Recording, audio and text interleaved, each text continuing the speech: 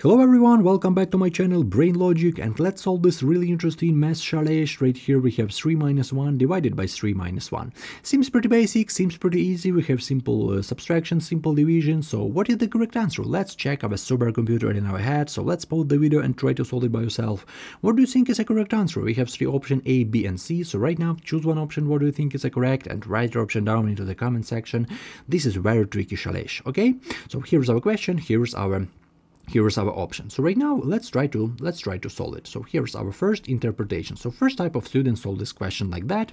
So we have 3 minus 1 divided by 3 minus 1. So first type of students solve this question like that. They say, okay, we have 3 minus 1 right here on the left hand side, which is equal to 2, and we have 3 minus 1, so the same expression on the right hand side, which is equal to 2. So 2 divided by 2 equal to 1. We have this option A. So first type of students solve this question like that. They say that the correct answer to this challenge is one option A. But I want you to understand that a lot of students solve this question like that. This is 100%. I see this question as this answer in my comment section, but I want you to understand that a lot of students solve this question in their own way. So this looks like a randomly method, so we don't solve this question according to order of operation, okay? We solve this question absolutely randomly. But in terms of math, we should know what is the correct order to do this problem, because obviously whatever order of operation we select is going to create a different answer, right? So we need to understand what is the correct order to do this problem. So right now let's write our second interpretation. Let's rewrite it. So we have 3 minus 1 divided by 3 minus 1. Okay, here's our order of operation. So right now let's apply this order of operation to our challenge. Okay, let's do this.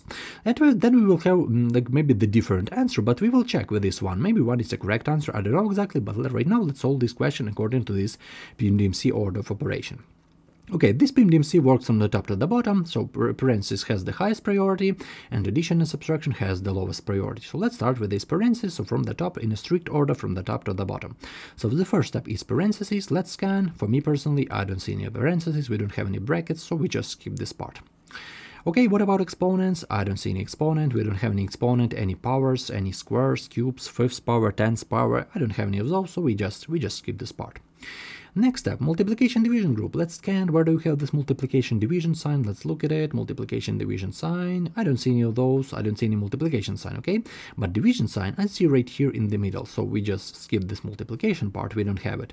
But we have this division sign right here in the middle. And this is really great because it looks like this is our first step to solve this challenge. Okay, so here's our division in the middle, so let's divide at first. This is our first step, and completely different step with this one. So we have 3 minus 1 over 3, let's write as a fraction. Okay, so 1/3, okay, 1/3, and minus 1. Okay, we just divided.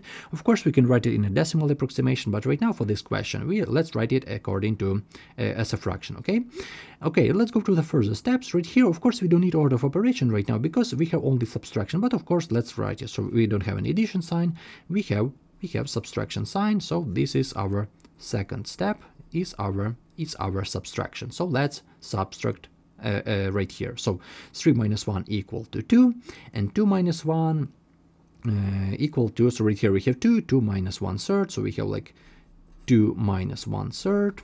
We can write this 2 as, for example, 6 over 3, so 6 over 3 minus 1 over 3 equal to 5 over 3.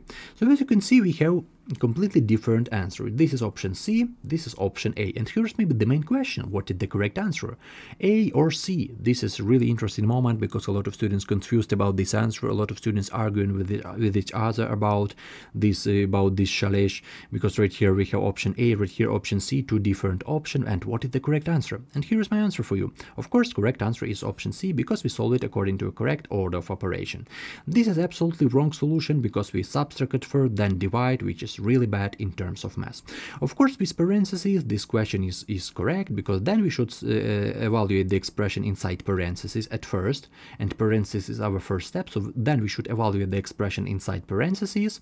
So we have like 3 minus 1, 2, and right here we can easily jump because this is our first step. We should evaluate all parentheses that we have. So okay, so the first step parentheses, and then division. So a correct answer with parentheses, this is option option A. In our case, we don't have parentheses, so we just skip this part. And correct answer, of course, this option 5/3, because we solve it according to a correct order of operation.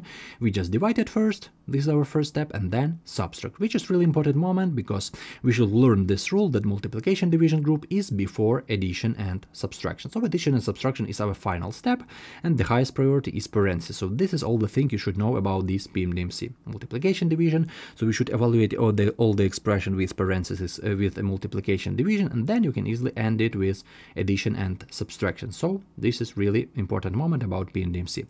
So definitely don't feel bad if you got this wrong. If you made this error, I'm happy you made this, because you won't make this error again. You'll be like, okay, now I get it, so let's go ahead and apply the order of operation, and you'll get better at this through practice. On the other hand, if you don't trust me, you can easily check this question in your scientific or graphing calculator, but don't use a regular calculator, because you know some calculators work with this problem as you type it in. So if you plug in this question in your regular calculator, you know sometimes calculators gives you, for example, 3 minus 1, some calculators gives you 2 right here, and because calculator don't know what you have further, that you have division, they don't know about it, and you should type the whole entire problem, and then your calculator is smart enough to know the order of operation. They divide it first, then subtract from left to right. So definitely don't feel bad if you got this wrong. If you need help with any of these classes, I have a ton of videos on my channel. So with that being said, I definitely wish you all the best in your mathematical adventures. Thank you for your time and have a great day. See you in the next videos.